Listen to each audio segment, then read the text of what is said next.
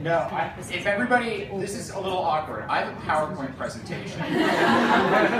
It's not connecting to that thing, so I'm gonna have everyone gather around this table up here. Is that okay? What? You can hold it up if you want?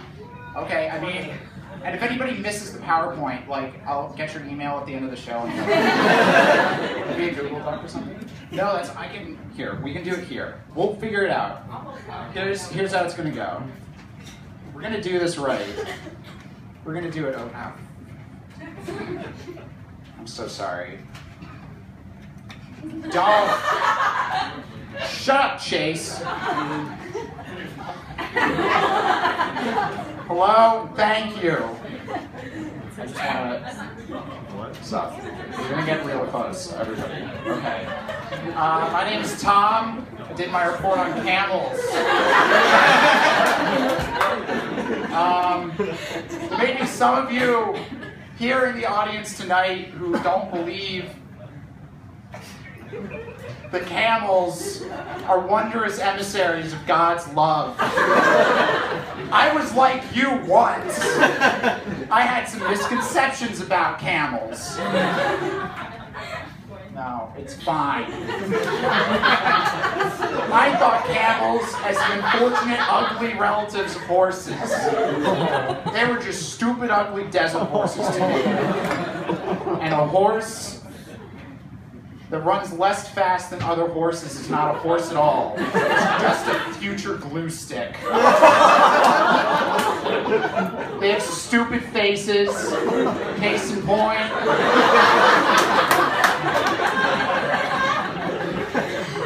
And spinal tumors, what the fuck? But December 21st, 2014, exactly 2 years after the Mayan apocalypse,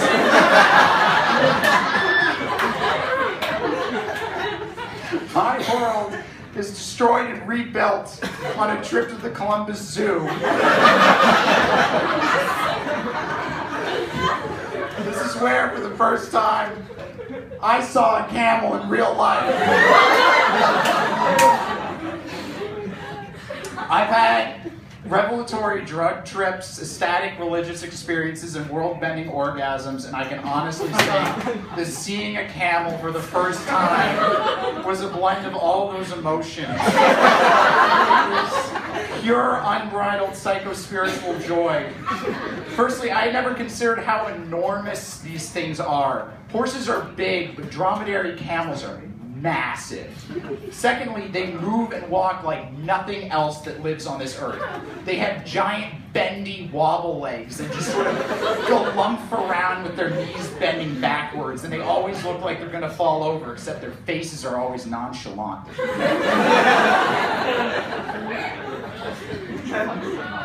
Wake up, sheeple! Camels are the most ridiculous animals that have ever lived on the face of the planet. God created camels after he created every other animal, so they could be the perfect parody of his own work. They are intergalactic messengers of love. They can survive the harshest deserts because they survived the void of space to come here to us. They are better than you or I will ever be. Alright, here's some fun facts about camels.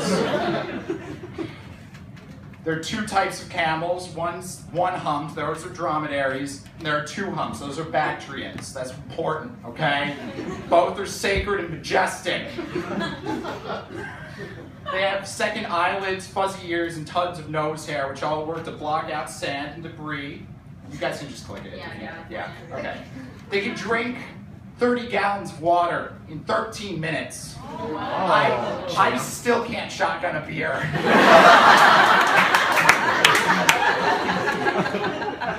Baby camels can stand and walk 30 minutes after being born. This means that a newborn camel is smarter and more functional than a 2-year-old human child, and sexier to boot.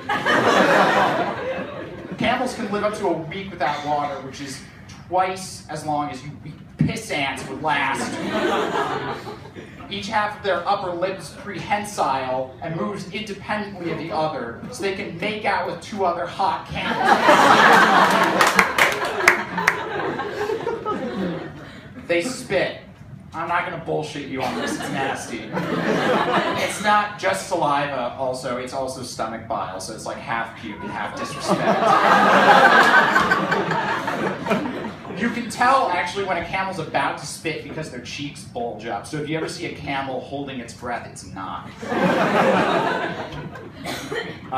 Cave paintings of camels have existed for thousands of years before recorded Western history, so fuck us, right? Alright, that's enough foreplay. Let's talk about camel sex. If you can't see this video, it's Planet Earth episode 4. It's worth watching all the way through.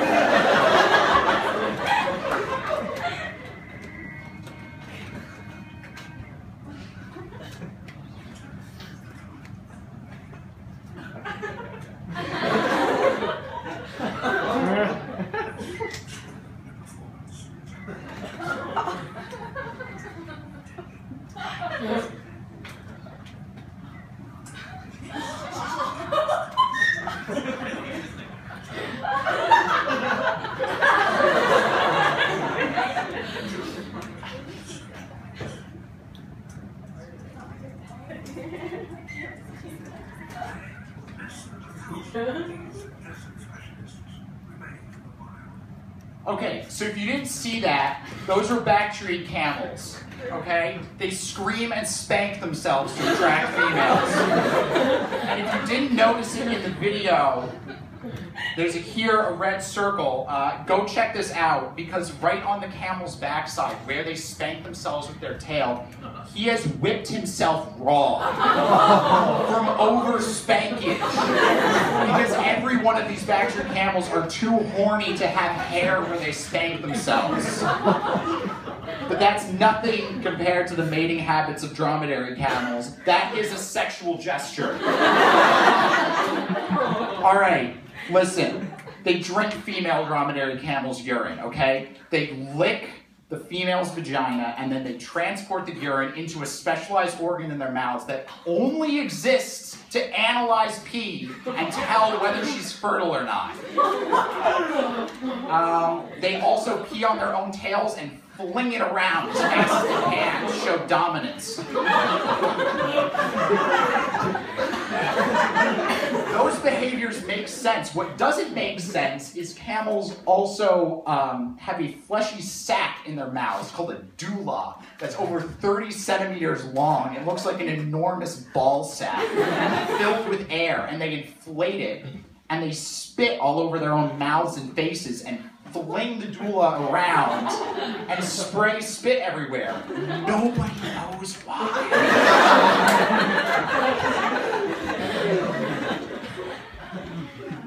And this is a picture, if you can see. That's the dula. That's not a tongue. That's just like a big peacock feather. They're incredible. Okay.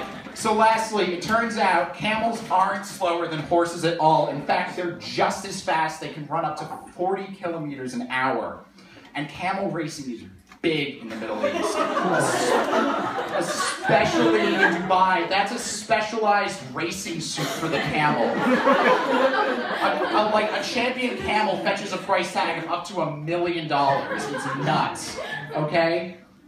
They receive the best food, best medical care, and specialized low-impact training. And by low impact, I mean water aerobics. They build trenches that the camels swim in to work out in, so they don't get hurt working out, okay? And then during the races, there are coaches that drive along the track and honk horns at the camels and the jockeys, and then scream at the jockeys over a walkie-talkie. Now, when I say camel champions, the camels are the champions. The jockeys are totally replaceable. And in fact, slave traders will capture young children and force them to become jockeys for the camels. So I hope you all learned a lot. And gained greater appreciation for them. And do your part to end human trafficking. Thank you so much.